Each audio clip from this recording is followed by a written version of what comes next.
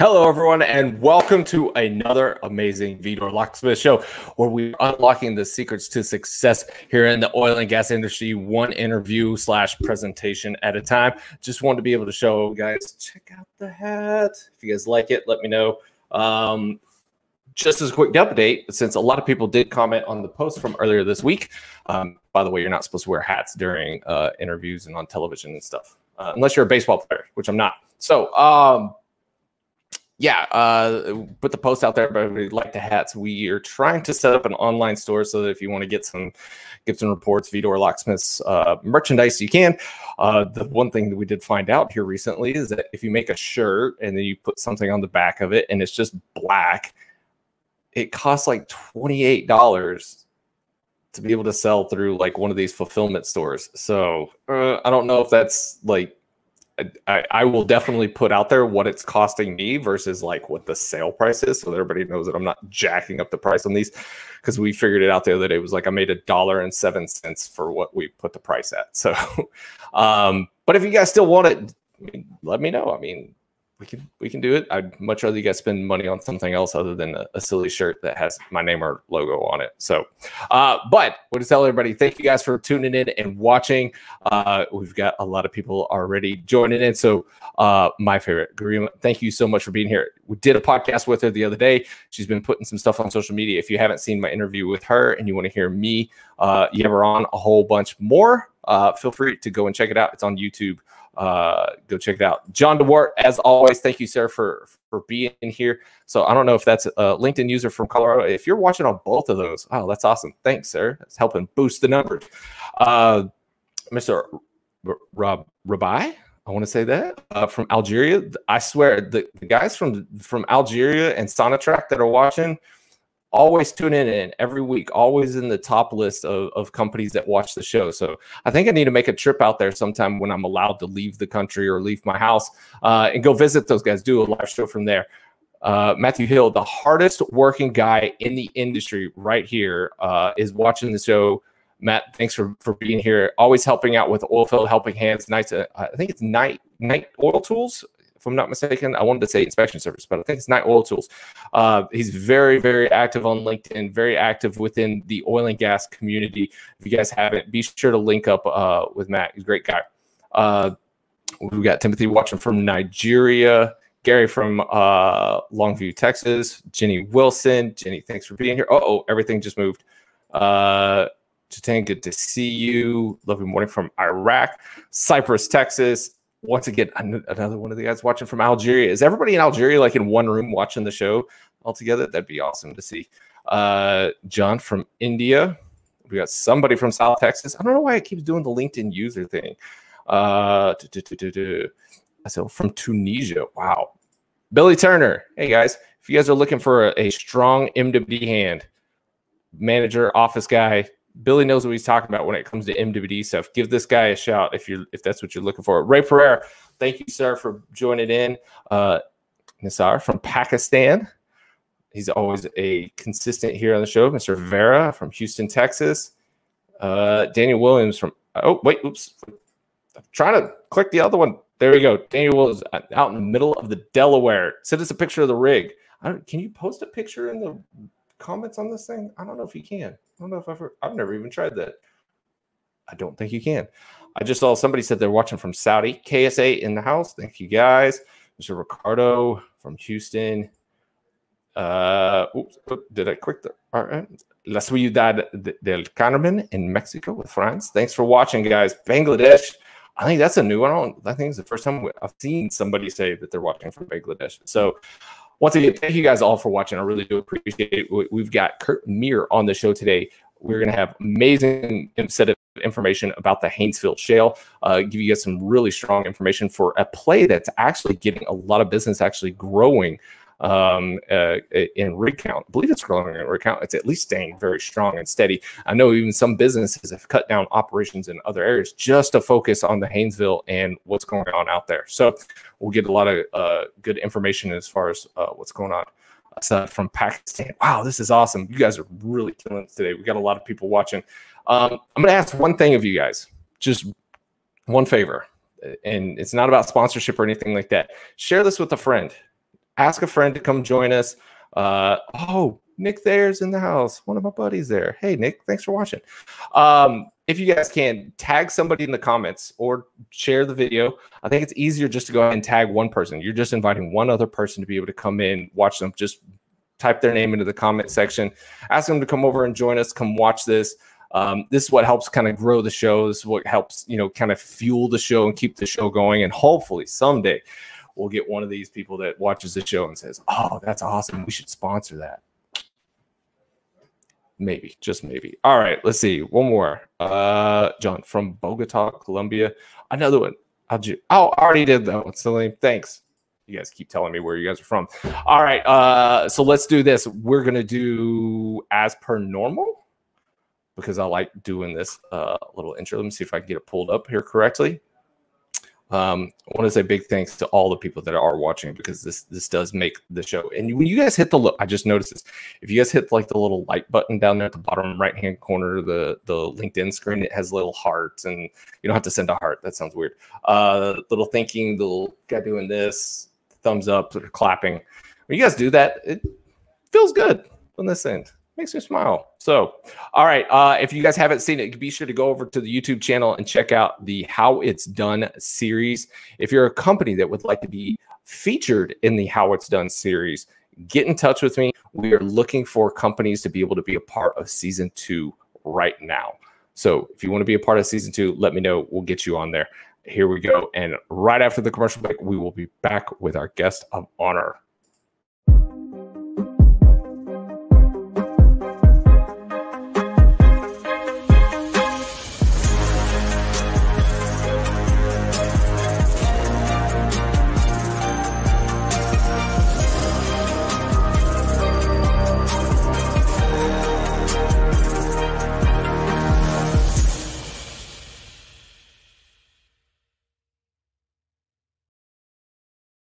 I love that intro so much. I love it. All right. Let me hit the right banner here because we're getting into the show portion.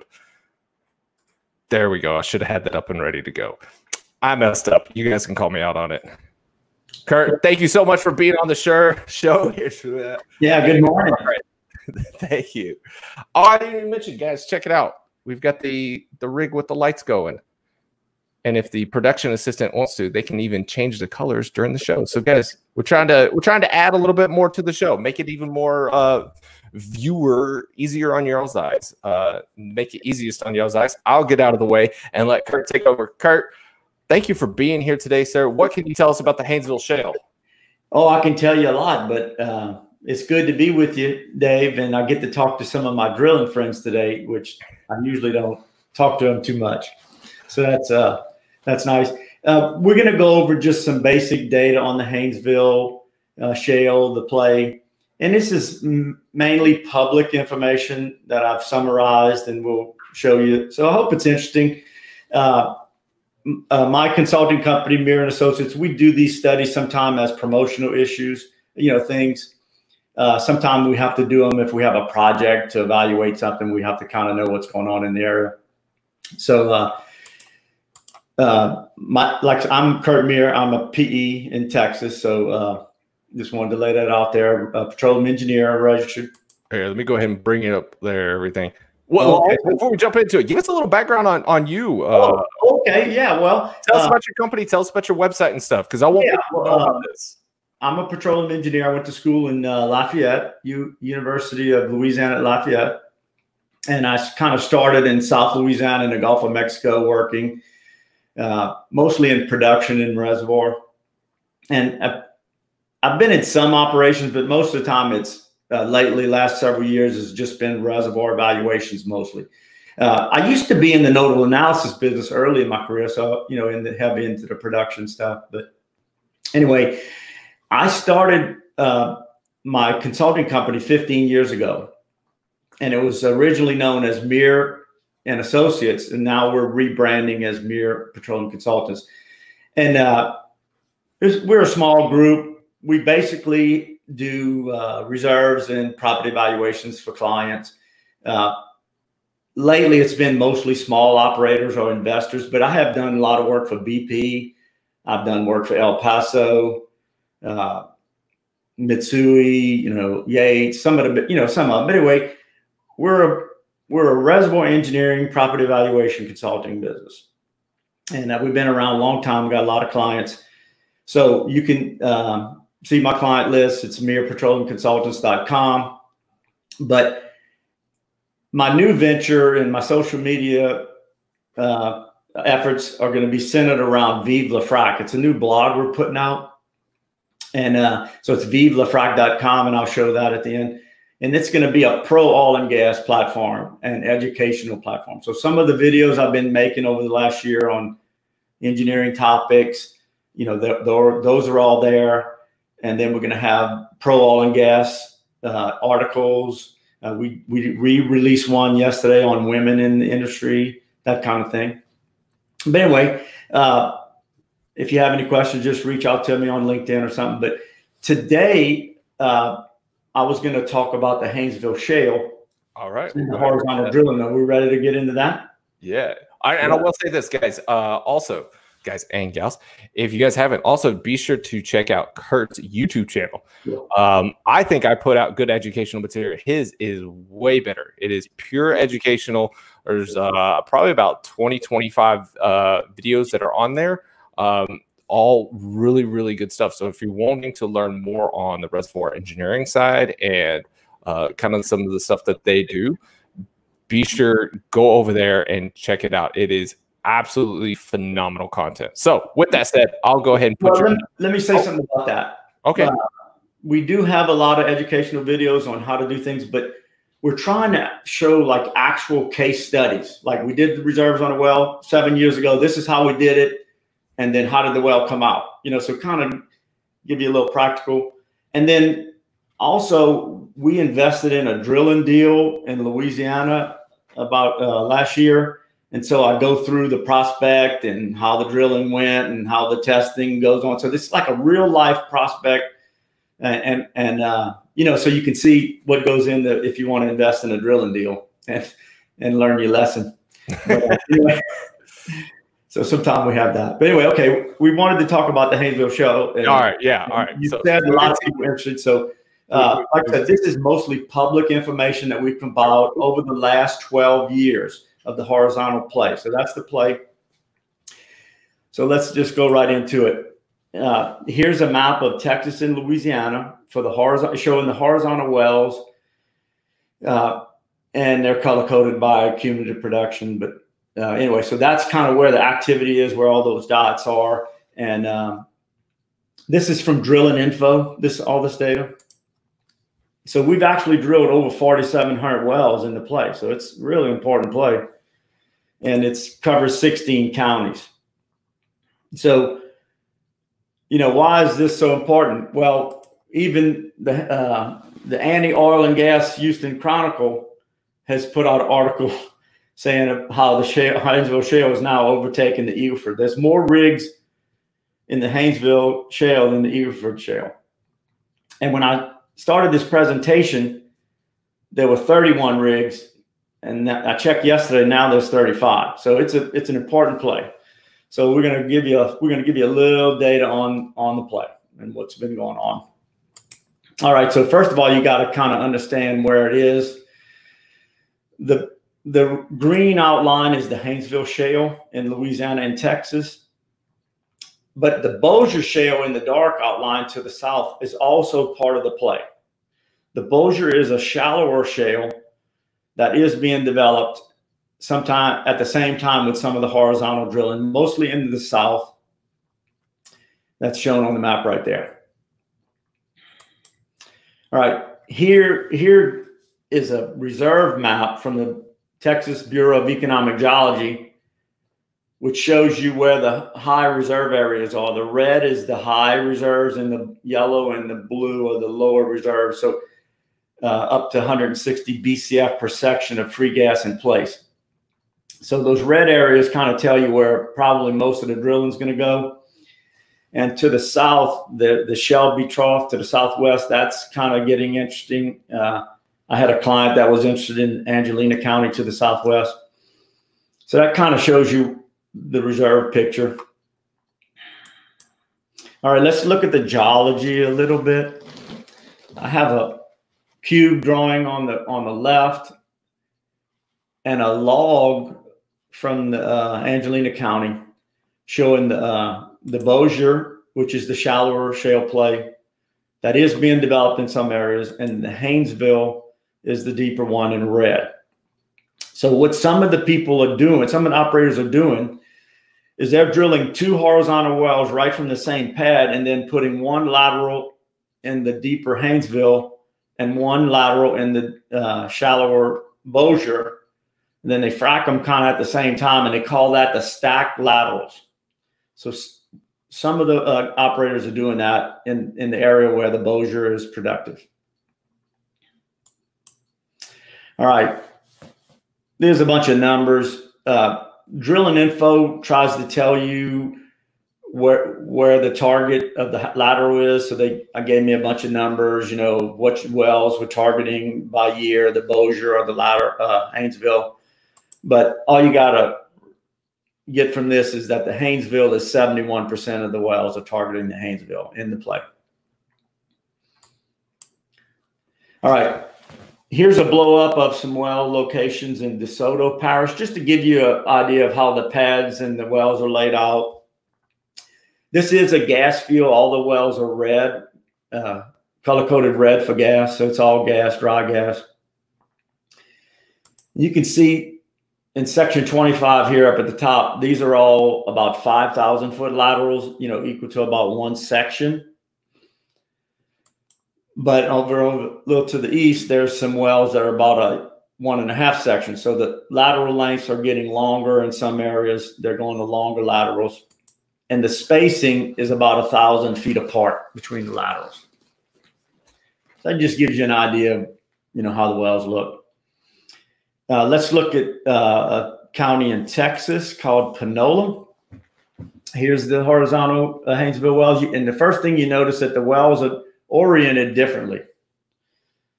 In DeSoto, they were north-south, and in Panola, they're all northwest-southeast. And that must have something to do with the geology and the stress directions. And that's why they're all drilling in the same direction, but it's to the northwest. So that's just gives you a picture of how the development's going. It's pretty heavy, a lot of wells being drilled everywhere. All right. Here is a production graph of the horizontal development over the life of the field. And the red line is the daily rate for the total field in BCF per day.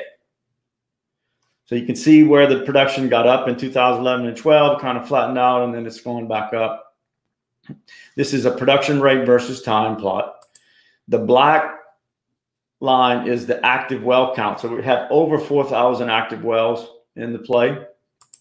Currently, the play is producing 9.5 BCF per day. So that's pretty significant. And over the life of the development, the field has produced 21 TCF. So it's significant. So that gives you just an idea of the history and what, you know, the volumes that are coming out.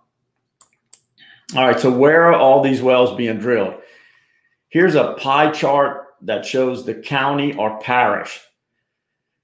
Louisiana is the only state that has parishes. Everyone else has counties, but the most of the wells are being drilled in DeSoto Parish in Louisiana, where that bright red reservoir reserve map showed it. And then the second most active is Red River Parish in Louisiana, Caddo Parish in Louisiana, and then fourth place is Panola County in Texas. So that's where all the wells are being drilled for the last 12 years, with the other counties, minor counties listed up there. All right, so here's a lot of numbers on activity by county, and it's how many new wells each county is experiencing per year. There's a lot of numbers on there, but the main, and we estimated 2020. We had about 3 or 4 months of data from 2020, so we tried to estimate that. All this data, as I mentioned, is from Drilling Info. It's commercially available. It's public data. But most of the activity is in DeSoto Parish. By far, it's the most active currently being drilled. But we noticed that even though Panola was in 4th place overall, lately it's coming up in importance. It's the 2nd most active drilling county. One other thing I want to mention is Angelina is to the southwest. It's at the end of the Shelby Trough. And I had a project. We had a project for a client late last year, and they were real interested in Angelina County. So we did a evaluation of all the BP wells over there. They're making some big wells.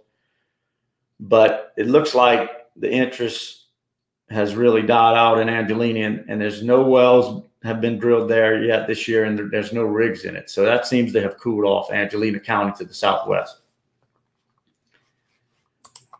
All right, so what's driving all this development? This is a production plot. Red is the average gas price versus time.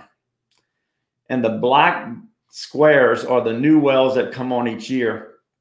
So when the play kind of started in 2008, when the gas prices were really high, but it doesn't look like the well activity is tied to the gas price. You know, it's somewhat correlated maybe over here in 2015 and 16. But I think this well count going up in 16, 17, 18, that might be due to that the reserves are getting better per well, not that the prices are going up. So anyway, that's just kind of the history of the development and the prices. See if there's any relationship between the price of gas and the drilling. All right, so here's a graph that shows you the lateral length over time for the play. So for the last 12 years, the laterals have been averaging, starting at 4,000 average, and then all the way to this year, they're at 8,000. So the laterals are getting bigger. They're drilling them longer. And now they're about averaging 8,000 feet per lateral. So anyway, so it just continues to go up. So is it going to keep going up in the future? That's the question. All right, what about production rates, initial production rates? These are IP30s. It's like the 30-day average rate in MCF per day. So like in 2014, it was about 9 million a day, or 9,000 MCF. And it's steadily going up each year. The rates are getting better. The laterals are getting longer, and the rates are getting better. 2020, really, we don't have enough data to say that it's dropping off, but that's it there. Anyway, so the rates are getting better every year. So that's good. What about reserves? We went ahead and calculated the average reserves per year for the last 10 years. And so this is in reserves in BCF or EUR per well, ultimate recovery per well. And you can see in 2014, it was about 6 BCF, and then it's steadily going up. It's just continually going up. And reserves are now over 13 BCF per well on average. What about proppant concentration? Proppant concentration is just how much proppant per foot the operators are using. Here's a plot for the last 12 years. And the proppant is very high in the Haynesville, higher than any of the other plays, and it seems to be going up every year. There's a little variation here, but it seems to be going up, more proppant, going up every year. And it's about 3,300 pounds per foot. This is very high as compared to the Delaware, which is about 2,180 pounds per foot. The Midland is about, Basin is about 1,800. That's all plays in West Texas. The Eagle Ford is about 2,300 pounds per foot. I didn't look at all the plays, but I did pull the Utica up in Ohio. It's about 1,800 pounds per foot. So the Haynesville really stands out. It's the most proppant used in any of the plays. So that's important to understand.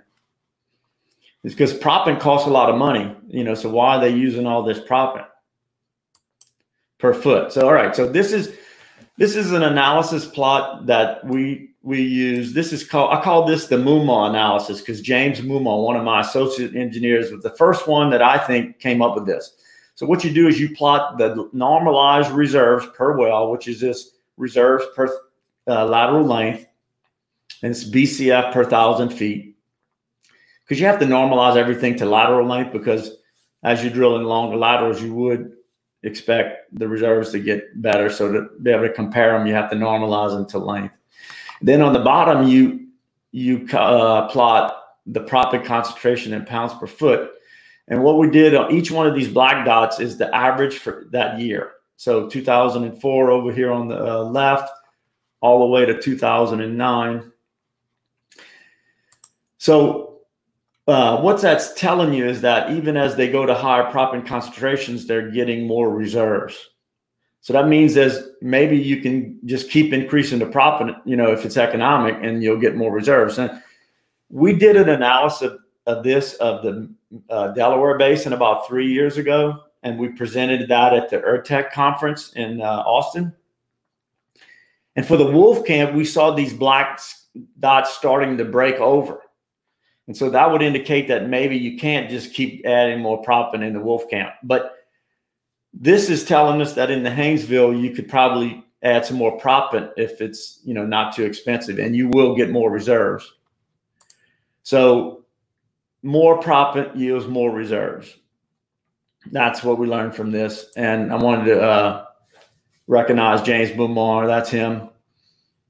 He helped me, and he kind of came up with this analysis. And I think now a lot of people use it.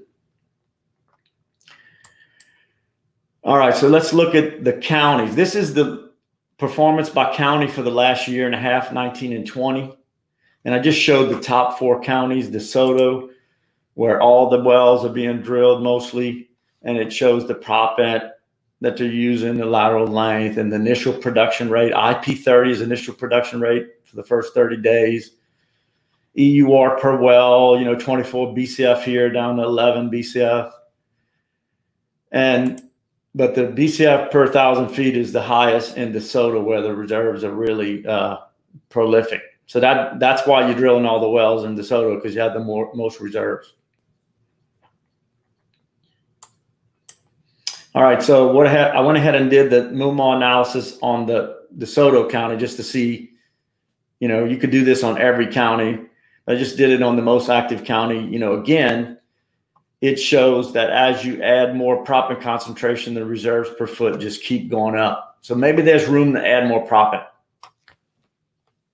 So that's a good learning, you know. More proppant yields more reserves in DeSoto County. Kurt, I'm going to jump in. We've gotten a couple of questions. Okay. So, one of them, so we've started getting, like, as you're going over this, the MUMA analysis here, we've started getting a couple of specific questions. So Jerry Hudson was asking, mostly sand proppant? Yeah, well, whatever's reported to drilling info, and that's just sand proppant, whatever they use. And I think sand is the most common thing they use now.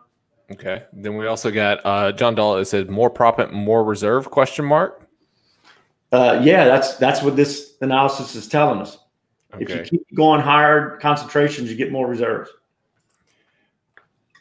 Now, earlier, just slightly earlier, as we were kind of getting started, Jerry Hudson had also asked the question, how about payout on these wells in total to date? Oh, I don't have that, but I am going to show the economics of a well that would be drilled today. I'm going to show you that at the end. I don't know how the whole field is done, but I will show you a typical reserve and economics with today's gas prices and costs a little bit later in the presentation. All right. And then also we had here, so quick shout out to Armin Paradis. Said, Kurt Mire, David Gibson, really appreciate you guys for the great presentation. It's very educational. I'm putting this out because Armand has got a company called Inside Petroleum. He does reservoir engineering analysis and stuff. So great entrepreneur. He's doing some amazing things. If you guys haven't seen some of the stuff he's putting out on LinkedIn, be sure to check it out. Anyways, sorry. Anyway, yeah, I know Armand. I actually have a trial version of their software, and I'm going through it, trying to see, you know, but it looks really slick so far. Well, there you go. So thanks for watching, Armand. Okay, so anyway, we kind of analyzed the prop, and it looks like the reserves are continually to go up, because like in the Wolfcamp, we noticed that it wasn't going up. So it was kind of early trend, but we saw that those black dots starting to break over and flatten out. So that would mean, you know, you don't want to keep pumping more prop, and it's not going to help you.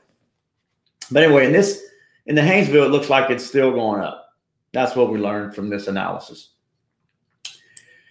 All right. So what about the operators? These are the most active operators in the last year and a half. These are the top 8 operators by the number of wells they drill.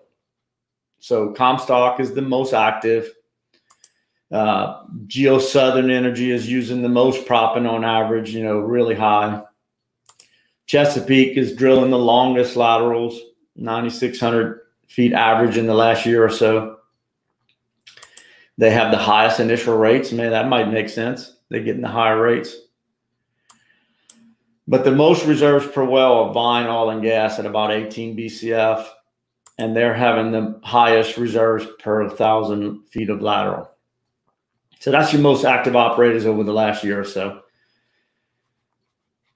So that's some good information if you're interested in what operators are doing what. All right, I wanted to show you a couple just sample production decline curves on a few wells. I'm going to show you 2 wells drilled in 2017. This is a gas rate semi-log versus time and years on the bottom. And the red jagged line is the historical production data through the 3rd month of this year. And then the smooth curve is my reserve projection on that well. So this is an 8,200 foot lateral. So that's a pretty long lateral with a lot of proppant. And initial production rate is a phenomenal 45 million cubic feet a day. So this is a big well. And, some people like to know what B factor you're using in your decline. This is hyperbolic decline. We're using a 0.65 B factor. We're not getting real aggressive on those. And we think the data, when I looked at all the data, this is not too aggressive. And, but anyway, this well is going to make about 19 BCF. So that's just an example of a good well in DeSoto Parish drilled by Chesapeake. So this is a typical decline curve analysis. We do this every day when we're doing reserve estimates. All right, I want to show you another well. This is another well drilled in DeSoto Parish, but it's by Indigo Minerals.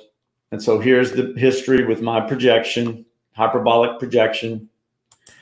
Lateral length is 8,500 feet.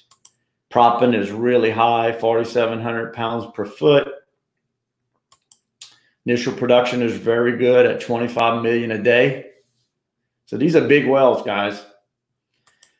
B factor of about 0.7. If anybody is a reservoir engineer, you'll know what that means. And the EUR is going to be 22 BCF on that well. So I just wanted to show you a couple typical production profiles. This is a rate time production profile. Okay, so now we've seen a lot of data. All right, well, another thing we like to do is we like to plot the initial production rate versus the lateral length. Because as they're changing lateral lengths, if we have to estimate reserves and rates, we may have to look at this trend. And we did it by operator. So in general, the longer the lateral, the higher the rate should be, right? So Chesapeake's way out on top. Aethion's kind of at the bottom. But you can see Comstock and Rockcliffe don't seem to follow the trend. They're long laterals, but their rates are not that high. And I don't really know what's causing that. I know in some of the oil plays, they were using choke management, like not opening the wells wide open, to help not damage the reservoir or the proppant. I don't know if that's what's going on. But anyway, you can plot all kind of stuff to get some feel for what's going on in the play. Sometimes we use this kind of analysis when we're trying to predict, future wells, what their rate's going to be. And this is for 19 and 20. This is the latest data, initial rate versus lateral length. Okay. All right, here's a drilling type curve. What I did is I took the wells that were drilled in the last year and the first few months of this year, and I made a normalized type curve. This is done all day long for shale evaluation. All my reservoir engineer friends will understand this. This is a rate profile that you think that the new wells will have if you drill them. So this is to use to estimate reserves and economics for new drilling. So I have this well coming on and being drilled at the end of this year, coming on at the beginning of 21. initial rates about 20 million a day. And this is the average of all the wells drilled into play for the last year and a half. And, we had an initial decline of about 60%. Some people want to know, how you did your type curve. B factor of 0.5. I think that's what the data is telling us. Some people want to use big, high B factors. I think you need to watch it in this Haynesville based on what I've seen. So it's a production type curve, shale drilling type curve. These type of curves are used all the time in all the plays by reservoir engineers to help estimate reserves of future drilling. All right, so what do we have on this case? We have the average lateral for the reserves and economics that we're going to run. This is a 7,800-foot lateral. We had some drilling and completion data from Comstock, and we're using 8.6 million as an average for next year's drilling. Operating expense of about 20 cents per MCF, transportation of 23 cents. And this is all from Comstock and from some data work we did earlier in late last year for another client. And so for the economics, I used January 2020 NYMEX price strip. 80% net revenue interest, that's just an estimate. And this curve does yield 13.9 BCF and an IP that I mentioned of 20 MCF a day. So if you throw all this stuff in economics, what you get is a 2-year payout. You get an internal rate of return of 36%. That's pretty good. And you get a net present value PV10 of 3.7 million. So this is kind of what we think a typical well average in the play, the economics would be. Now, if you drill in a better area or if your costs are a little higher, this changes. But I just wanted to throw that out there. It looks like the average well, even at current gas prices, makes money. That's why they're drilling them, huh?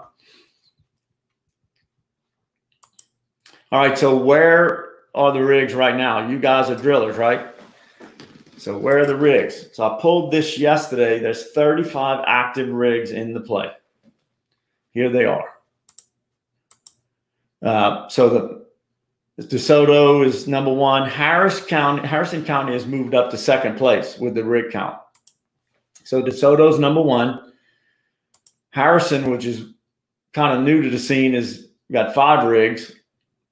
And Red River, in Louisiana, where that thick gas reserves are, is 3rd. And Panola now is picking up steam with 4 rigs. So that's where the rigs are being drilled. And that's where the wells are being drilled right now. 35 active rigs. So this is more than the Eagle Ford Shale. All right, so who's drilling the wells? So we'll go ahead and put up the top operators by the number of rigs. So Atheon Energy has got 8 rigs. They're number 1, followed by Comstock, Indigo, and Rockcliffe. So here's all the operators that have a rig running right now in the play. So I hope that's interesting. If you follow in any of these companies, you can see which ones are the most active. All right. Here's a rig count trend over the last 5 years for Arklatex. Haynesville is part of the Arklatex region, and the blue line is the horizontal well count, the rig count. And you could see that in the last year, it's dropped off pretty bad to about 31 rigs. But like I said, this week there's 35. So that might be trending upward. And the big thing is that in the whole United States, it's now 12.5% of all the rigs are running in the Haynesville. So it's gaining in importance. Okay, I also have the permitting activity for the Arklatex region, just to kind of show you that. This is over the last year. So that gives you a little future idea of what's going to happen with the drilling based on the permitting. This was dated 7/20.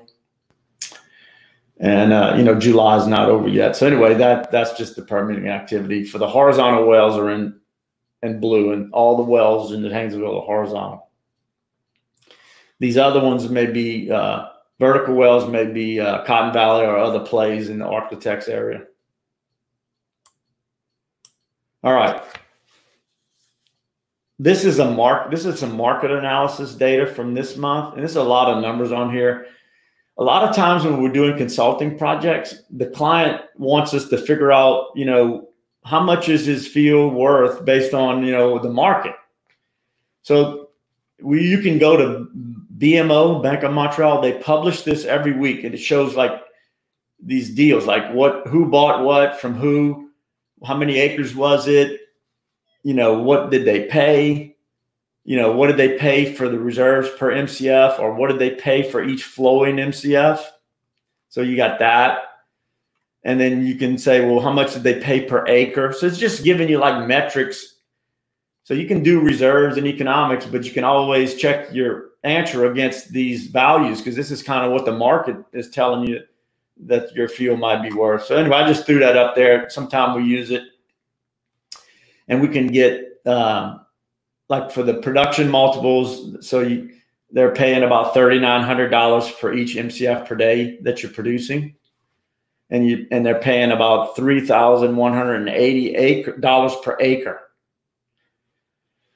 So that's kind of what the market is saying the Architects and mainly the Haynesville is worth. And that compares to some of the all plays. So like that's the Architects value. But what about the Eagle Ford? Eagle Ford's oily and it's much higher. $8,000 per acre is the average. And the Permian is even just phenomenal, $24,000 per acre. That's what the sales are running. So anyway, sometimes we look at this. This is not real technical. It's just kind of using analogy and what's going on in the market. I hope that's interesting to you. So I just threw that in there. But if you're going to buy some Haynesville acreage, maybe $3,100 an acre is the bid, huh? All right. Here's some operating expense data for the last 2 years or so. This is from Comstock Resources public filing. And the black bars are the OPEX, our lifting costs of 23 cents per MCF. And the transportation and gathering is pretty high. Seems like there's some cost to get the gas out of that basin. It's 23 cents. So the gathering is as expensive as the operating of the wells. So we kind of use this in our economics that I showed you earlier, plus some experience we had on another project. So it looks like the expenses, the lifting costs may be trending downward, but that transportation cost, that must be based on contracts in the and the pipeline companies. It's not going down. So it is significant. When your gas is selling for less than $2 an MCF and you're giving 10% of it to the pipelines or the gatherers. All right, what about drilling costs? This is drilling costs from Comstock over the last 3 years or so, and it's in cost per foot. It looks like about $1,300 a foot. Now it's dropping about $1,100 a foot. So they seem to be thinking that their costs are going down. So we kind of use this in our economics to come up with the well cost for a typical well. All right, here's the cash flow report for the drilling of a new well. This is what I do in my company. This is what we do all the time. We generate these cash flow reports. I know it's a lot of numbers. I just wanted to show you a sample. So you have the years. This is a typical annual cash flow report. You have the years right here, and then you have the projected reserves in gas that you're going to produce each year. And you have the drilling cost as an investment. This one is $8.6 million. And net present value of about $3.7 million. Reserves are down at the bottom of about 14 BCF. And then you have all your economic indicators. So we do that. This is kind of something we do a lot of the times. If you're not a reservoir engineer, you may not be familiar with it. That's why I just wanted to show you. This is called a discounted cash flow analysis. And we use this to project the reserves and value of wells or fields. All right, so what's the outlook? We kind of went on, showed a lot of data. What's the outlook? Over here, I got the NYMEX gas market strip right here. And this is what the market says that gas is going to be worth in the future. So right now, we're pretty low, under $2, $1.70, $1.80 for the near months. But out into the future, it looks like gas prices are expected to be a little better, in the mid $2 per MCF. So it looks like gas prices are going to get better for next year. I think that's due to the demand. But, the rig count appears to have stabilized and may be increasing recently. And the drilling costs appear to be going down a little bit. And we would expect that, with the market the way it is. And the reserves per well continue to increase. So wouldn't you want to drill in an area where the reserves keep going up? And we had some information from one of the think tanks. They said they think after this pandemic is over that there's going to be strong electrical demand growth and that natural gas will be filling most of that. So maybe the outlook for the Haynesville is good. So even this article came out in the Houston Chronicle a few days ago, and they're seeing, they're writing about the drillers are picking up activity. So maybe the outlook is good for the Haynesville, and so we need to understand it a little better and know who's drilling and what the values and reserves are. So that's what was the purpose of all this information. Hope it was interesting.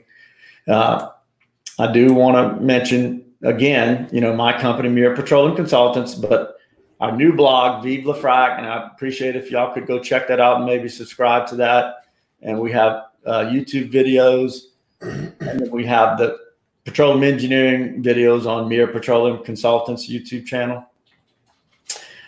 So anyway, that's it. That's all I got today, David. And questions, I'll try to answer them, but I'll tell you what, I was absolutely glued to the screen while you were doing this. I mean, there's so much to learn from this, and a lot of this just goes to show why so much activity is going that direction. More reserves, better production, and positive outlook on prices. So it definitely looks like that will be here in the near future an area to be focused in on. So any of the service companies that are doing work out there, especially if you saw one of your clients' names on there, maybe share this with them. Let get their feedback. So we've definitely had some activity here in the comment section. Let me go ahead and pull this back up there for us. But I should do this again, guys. Be sure to go to the website after this. Once the show's done, then go. Not yet, but after the show's done, go check it out. All right, so let me make sure I do this right. So now we're on to the Q&A section. If you guys have any questions for Kurt, please be sure to fire them off. Let's get this going. We do have a question here that came in. Has there been any success with refrac on earlier drilled wells in the area? I do not know. That's a good question. I in the general, from my experience in other plays, they've had mixed results, but that's from limited information I have in other plays. You kind of really got to know what you're doing to figure out what wells to refrac. But I don't have any personal knowledge in the Haynesville. Okay, but I'm hoping that would be a good reserve adding.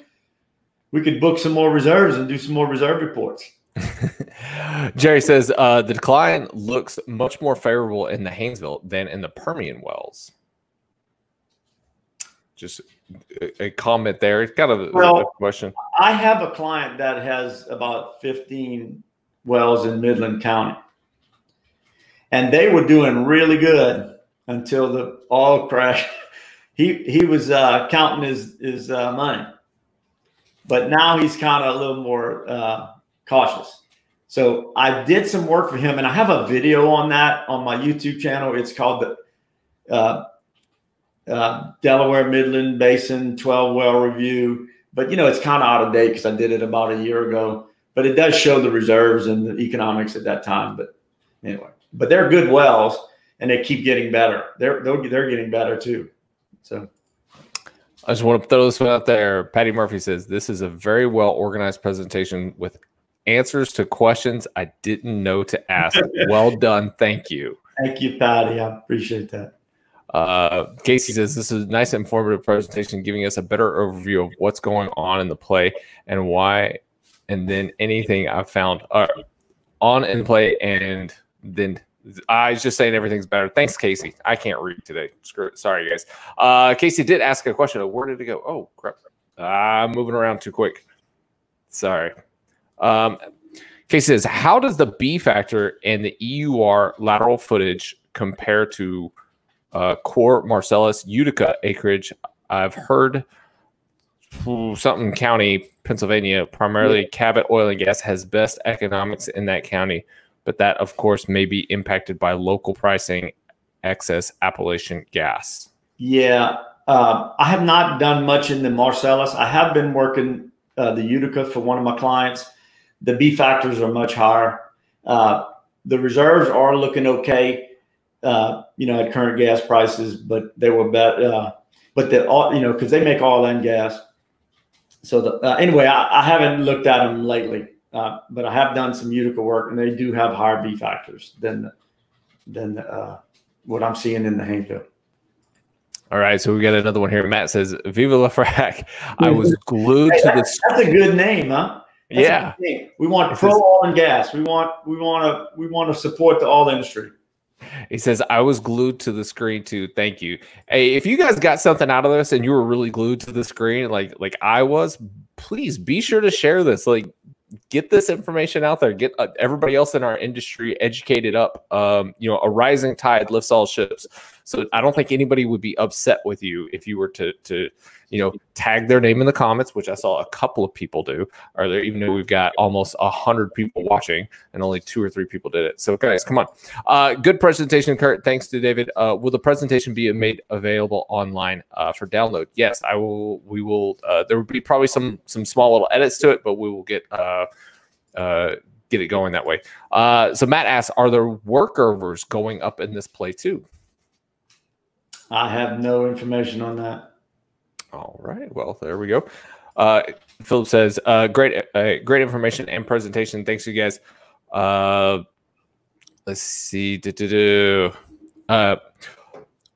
What does Kurt foresee as the next breakthrough in shale drilling and completion and can extend economic life for gas sales? I don't have a crystal ball on that, but I think we could see that more proppant and longer laterals are going to make more money. So maybe it'll be an incremental change. We'll just keep increasing the proppant. All right. And Philip says, so what would you say is the biggest challenge looking forward for the Haynesville-focused operators? Well, I think you got to get an acreage position, and then you got to have a lot of money to drill because the wells are about $9 million each. So if you don't have an acreage position, I don't know how you would get in. I guess you could buy your way in. But if they're already in, if the challenge is for the ones already in, I think it'd be operational and keeping getting those long laterals drilled efficiently and fracked cheaply.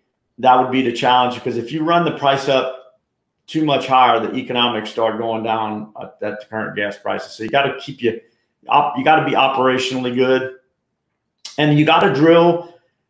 You got to target your lateral length to where you are, because in the DeSoto, that's where all the reserves are. You might want to go a little longer on your laterals there. So the geology does matter, and it depends on where your leases are. All right. Lee says, I know, right, David, you're going to put me in timeout. You are in timeout, Lee, for getting to the show late. Shame on you, sir. All right, guys, if you guys got any more questions, be sure to throw them out there. We're getting these, going through these pretty quick. How are the wells abandoned? Is there anything special compared to other plays? I don't know much about that. I don't think they've been abandoned, too many of them, huh? But a lot of them seem like out of 4,700 wells that were drilled, over 4,000 are still producing. So maybe some of those have been abandoned, but I don't really get involved with that. But that's a good question, you guys in the service business. What's going on abandonment? So what are your thoughts as far as like how they how much is the drilling affecting the overall, like, either production or cost of the well? Because I know a lot of the people that are at least watching the show here are on either directional drilling bits, things of that nature. What would you say as far as with the information that you've given out that could be helpful towards them? Yeah, I don't really have a lot of details on the split between drilling and completion in this play. I know in some of the other plays it was about half the cost was the frac, but yeah, I don't know. I don't really know the breakdown between the completion and the drilling. Sorry. All right. Well, what other things? I mean, because as we were waiting for and see if any more questions come in, guys, I know there's about a 30-second delay between like what you probably see on the screen and what's actually happening live between us. So if you guys have any questions, be sure to throw them out there. I mean, if we could go over some of the slides, I kind of went through them fast. If anybody wants to see one, we could. Look at here we go. Rob Eger says, do you see any operators extending the play to south of Red River Parish? Well, let's look at the map. All right. Let's see what the map says. Bring that back up. To go back. Okay. Okay. So you see there are about 5 rigs south of Red River, or at least 3, if you don't. So that seems to be they're drilling. There is some activity in south of Red River, and let's look at the geology south of Red River. Let's see if we can see that. Now's a great time, guys. If you can, tag somebody else in the comments. Let them know that this is happening. They can always at least just see that they were tagged in it, and then once we're done, be able to go back and watch the whole thing, either here on LinkedIn or on YouTube. So yeah, sorry. No worries. Take your time, sir. I can always just keep blabbering on. Okay, so you see that red, that bright red below the words Red River. So there's some thick reserves right there. So that might be why those rigs there.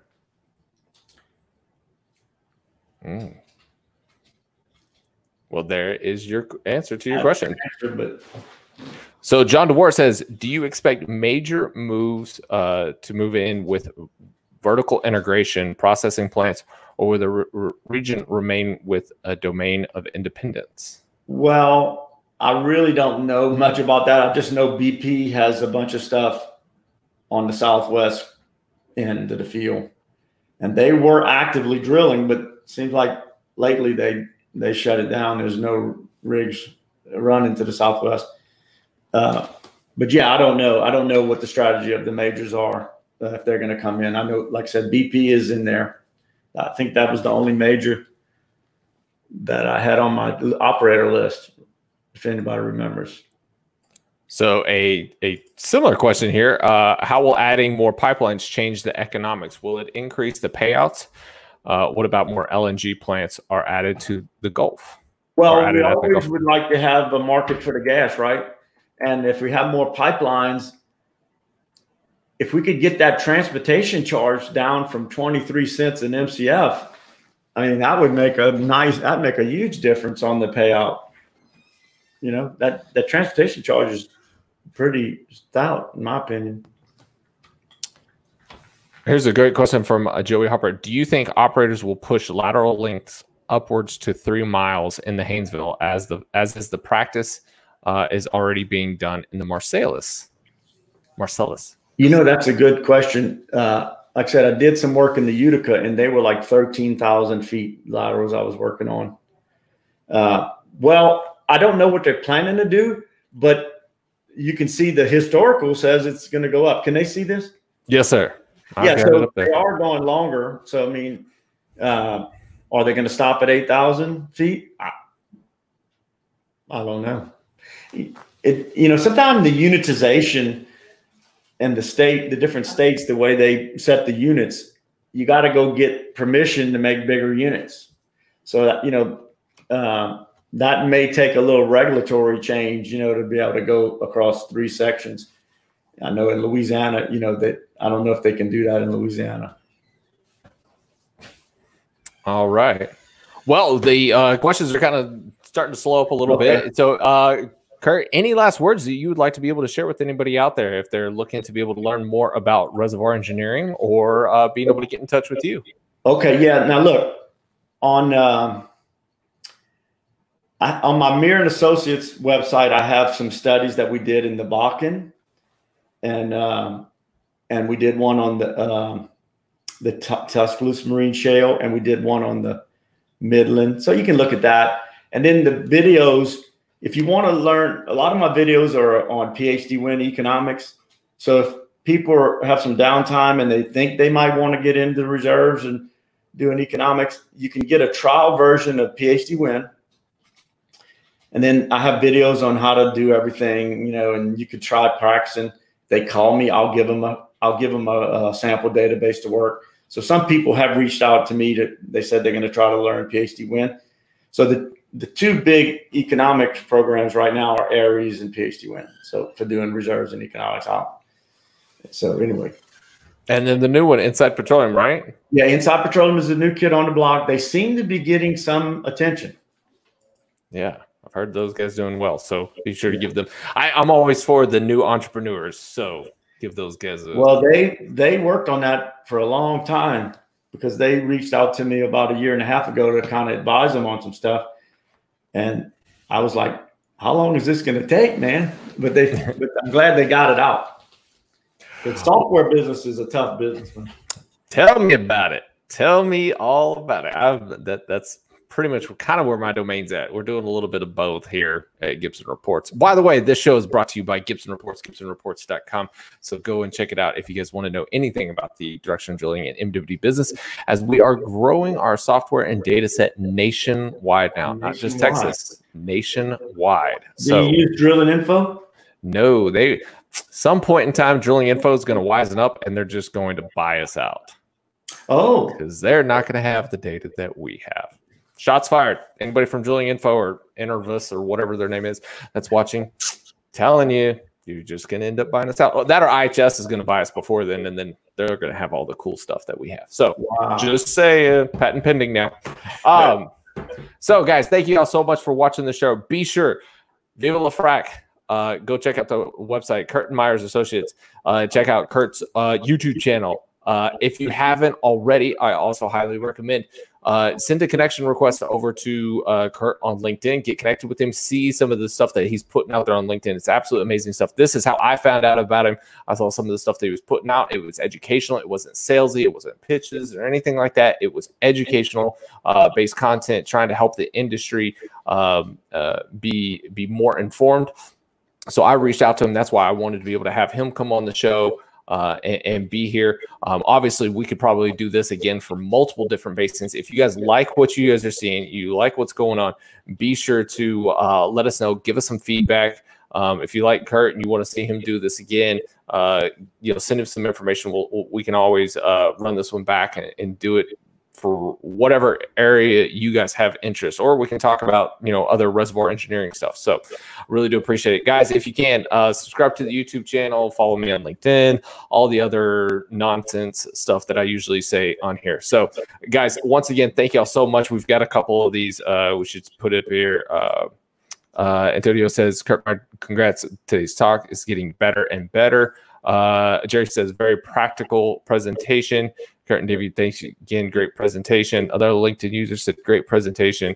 And Matt Hill plugs his company there at the end. So you guys can plug your company all you want in the comment section. If you don't have a job, say, hey, I don't have a job. Connect with the other people that are in the comment section as well. This is meant to be interactive, not just interactive with myself and Kurt or whoever the guest may be, but also interactive in the comment section for you guys. I appreciate all of y'all very, very, very much. There we go.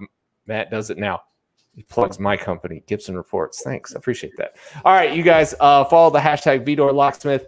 I hope everybody has an absolute amazing weekend. And like I said, now that the show is ending, now go over to Kurt's YouTube channel, go over to his website, Viva La Frac, and connect with him here on LinkedIn. So, guys, thank y'all so much for being here. I really do appreciate it. Have a great weekend. And as always, know your industry. And I didn't have the button pulled up. I had to screw up at least one more time. There we go.